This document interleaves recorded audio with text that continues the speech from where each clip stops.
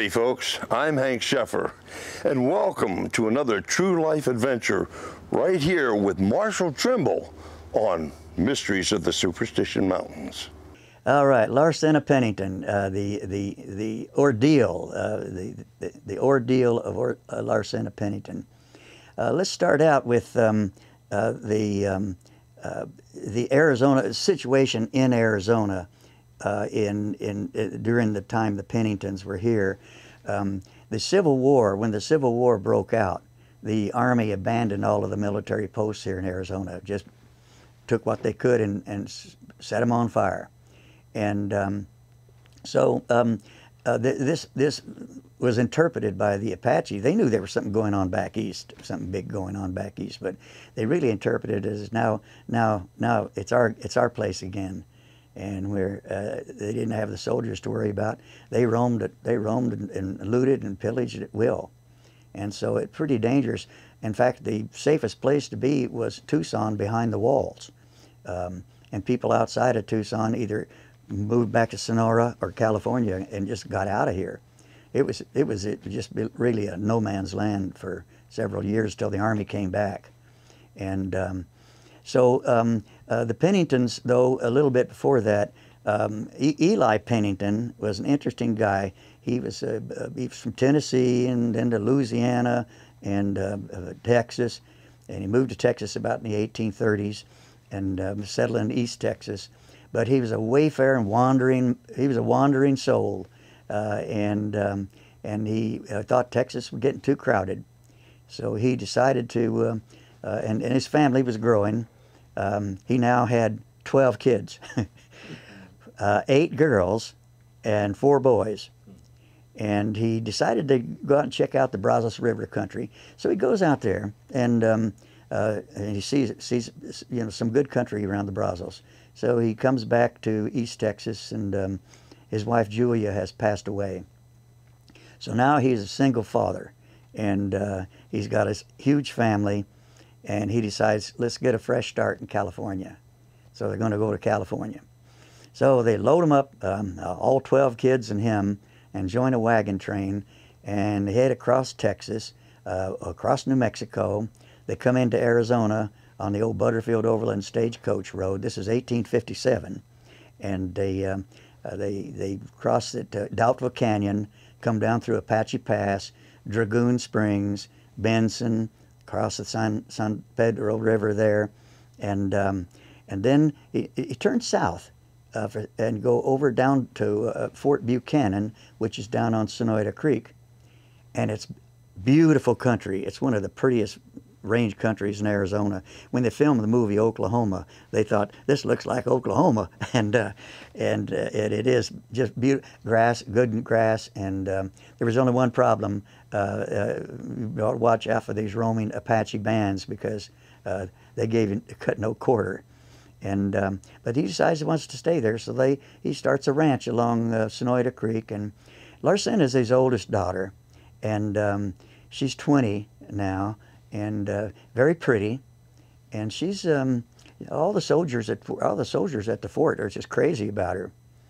But she takes a liking to one guy, a fellow named John Page, big strapping, handsome guy. But he was a hellion, and he'd come in with a notorious gunfighter from Texas, Jeff Ake, in 1857 also. And he's in Tucson. Well, they fall in love, and they get married. On Christmas Eve of 1859, and we believe it's the first American, all-American wedding in the old Pueblo. And he takes a job working for Bill Kirkland, who's another pioneer Arizonan, and Kirkland's got a lumber mill and a ranch down on Canoa, and that's just south of Tucson, a few miles on the way to Nogales, and he takes Larcena to tutor his. He has a ward child. This girl is let's see, she's 8 years old, 8-year-old Mercedes Quiroz, and her mother is a widow. And Kirkland just took a liking to the kid, and he's going to have her learn English. And so Larcena's down at Canoa, and her husband John has gone up into the Santa Rita Mountains where Kirkland has a lumber camp. So anyway, she's not in good health, and she decides the mountain air up in the Santa Ritas will be more healthy for her. So she takes Mercedes and they load up in an ox cart, and they go up Madera Canyon. They don't know it, but they're being watched by a band of just 5 Apache who have just wandered in from clear up north of the Gila River. These are Tonto Apache, and they're watching. And they see them come into, they make a camp, they move into a tent, and the next morning her husband's gone up to the pinery where they're cutting timber, and the other man that came with him, his friend was Randall, and he's out hunting deer, and so she's just alone in the camp with the tent there with little Mercedes. Well, she's got her dog. She's curled up on a bed resting, and Mercedes is outside playing, and all of a sudden the dog starts growling, and she hears Mercedes scream, and so she reaches under the bed covers for a pistol.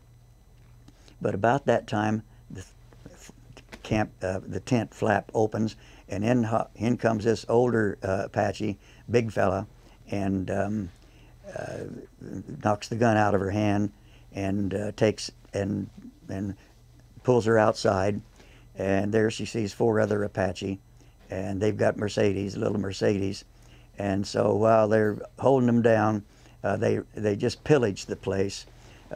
They cut open bags of flour and scatter them on the ground, just regular trash, just trash the camp. They're real young. She said they were just kids except for the one man who was older, and we believe he is was the chief of the Aravaipa tribe up at Aravaipa Canyon, a fellow by the name of Escamenson, and is kind of a scoundrel anyway.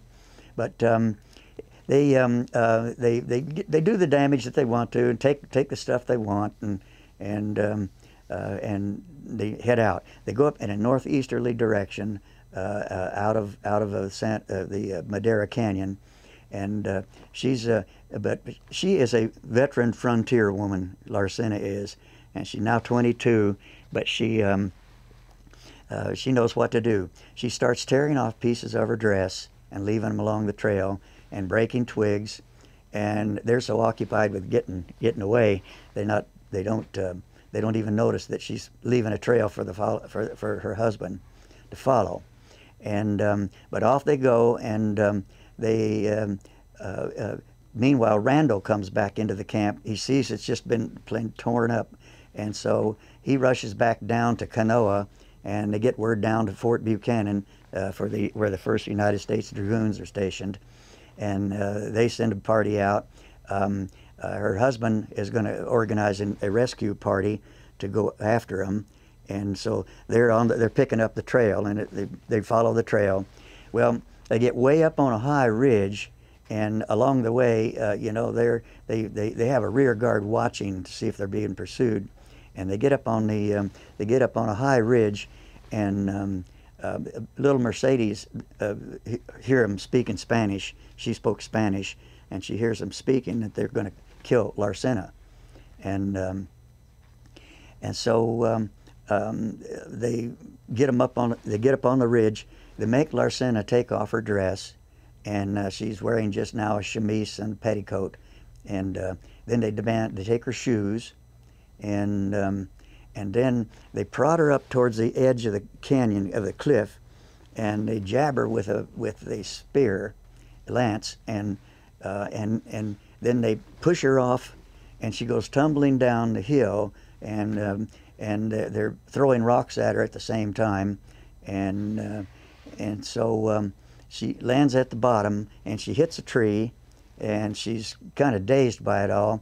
Then one of them comes up and takes a rock and smashes her head. When she comes to, they're all gone, and then she hears but she's badly injured. She hears the search party come, and she hears her dog barking, and the dog knows she's down there, but it's almost twilight, And so her husband, nobody can see, and she is unable to speak because she's so badly beaten. And so she can't call for help.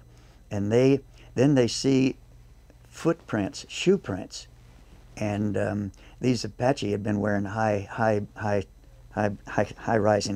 moccasins, and so so they figure there's Larcena's tracks to follow her shoe. One of them was wearing her shoes, and that's what throws them. And so they go on, and she's now going to have to make it on her own somehow. So, but for about 3 days she just lies there waiting to recover, taking melted snow and whatever else she can find, grass or whatever she can find on the ground to eat. And she's battered pretty badly, so she decides she looks off to the distance there towards Madera Canyon. She realizes she'd gone about 12 miles. That's going to be her mark to go to work for. She can't walk. She's too badly beaten to walk, so she has to crawl on her hands and knees, and that's the only way she can travel. But she knows she keeps that huerfano in view, and she goes along, and she's doing the best she can, eating taking melted snow for water, whatever else, what berries or whatever she could find along the way to eat and subsist on. And finally she finds a place to bed down, and she realizes she's in a bear's den. So she figures better get out of here. So she crawls away. She keeps crawling, ever crawling towards Huerfano Butte. And she finally gets there and gets to the edge of the canyon, the ridge that looks down on the road to Madera Canyon. And she sees an ox cart down there, but she can't yell. So she takes part of her clothes and waves them, makes a flag and waves, and they don't see her. So she's still got a ways to go. And it's been 2 weeks now. She's been out there 2 weeks. And so she crawls down, and she gets down to the road and then crawls up to where the lumber camp was, and there's nobody there.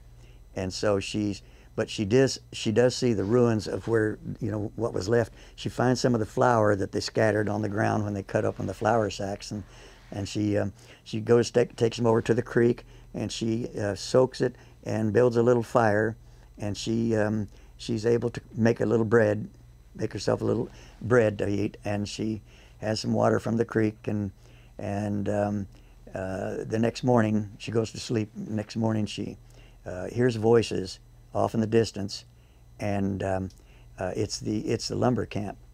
And so she crawls and crawls over there, and when she gets, there's a man named Hampton, is a black man from Texas, and he's the cook, and he hears a sound, and he looks over there, and at first he thinks it's an apparition. He thinks it's somebody who's come back from the dead. He's really kind of spooked about it, and he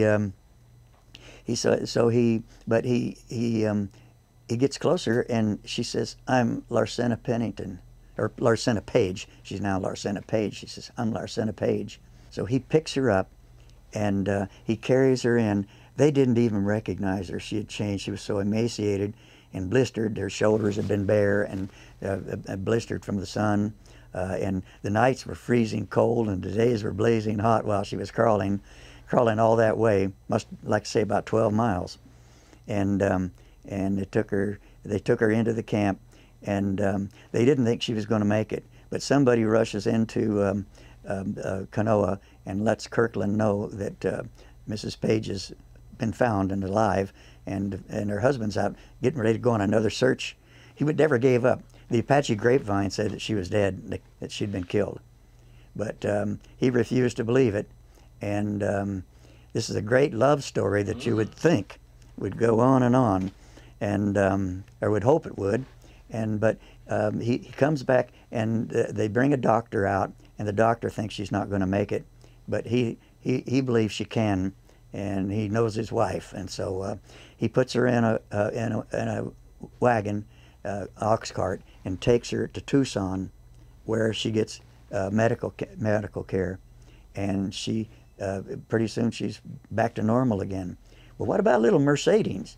Well, the Apaches kept Mercedes for a while, and the commander at Fort Buchanan now is determined to get her back, and so he starts out. You know, they have connections with Indian tribes around there. Like we want, kind of like, if you remember from the Searchers, there are people who give you information, and so Mercedes is believed to be up around Aravaipa Canyon, and so he starts negotiating with this Escamenson. Escamenson denies that he was the person that kidnapped her, but he maybe can make arrange to have little Mercedes ransomed, and it just happens that the Army has 20 captives from a battle over in the Dragoon Mountains, Pinal Apaches, and maybe you can give us one little girl for 20 captives. And the major knew it was a Major Steen. It was a unequal trade, but he wants the girl. Get the girl back, the little girl back. So they give him the captives back, return the captives, and they return the little girl, and Kirkland gives him a horse to take her back to Tucson, and so she's returned to Tucson, and they ring the bells at St. Augustine, and the whole town is celebrating the return of this little girl, and so she's back with her mother, and her mother's just beside herself with, and fast forward now a few years, Mercedes grows up to be a beautiful young woman, and she marries a man named Charlie Scheibel. Charlie Scheibel is later sheriff of Pima County, and he, in fact, when Wyatt Earp and the OK Corral and all this Cochise County War was going on, Charlie Scheibel was the sheriff at that time. So, but anyway, this was unfortunately while giving birth to her fourth child, little Mercedes, now 26 years old, passes away. That was in 1875. So she did not live to see her husband become sheriff of Pima County. But anyway, that was Mercedes' story, and Larcena. Things didn't go too well for the Penningtons and the Pages. 2 years later, John Page is ambushed up by Canyon de Oro, and he's ambushed and killed, and they buried him on the spot. She never got to see the body or say goodbye, and so now Larcena's a single woman again, and she would soon give birth to a baby, and she went back with her family. They were down on the Santa Cruz River, and with her dad, and they're moving about because of the Apache is still, it's the early 1860s, and the Apaches rule all up and down the Santa Cruz Valley, and so they're moving a lot, and he has to be away a lot, and when he's away, it's up to the girls to fight them off with guns. These girls, you see these girls, four sisters, taking them on. Well, then another sister dies of the mountain fever or the malaria, and then two boys die in Apache attacks. Two of her brothers died in Apache attacks, and then her father, Eli, is killed in an Apache attack. So now there are five of them have now died either with malaria or Apache attacks. And so a brother from Texas comes out and he rounds up his sisters. He's going to herd them all back to Texas. He said, this place is too dangerous. And it was. My gosh, it wasn't until the 1870s, well into the 1870s, that it was really safe. And but Larcena won't go. She's staying in Tucson. She's going to stay here now. This is where she wants to be. So she 2 years later she marries again, has 4 children. She's now in her 30s, and she has a productive life there in Tucson, and lives until 1913. Died at, I believe it was 76. So she's an amazing story of survival, and an amazing story of a woman just with a will to live, and what she overcame. But the other tragedy is all her family. You know, her dad, and her brothers and her sisters, and so. But anyway, she's the remaining Pennington. But if you go to Tucson today, there's a big main street there called Pennington, and it's named for the family. Thank you for watching this episode of Mysteries of the Superstition Mountains.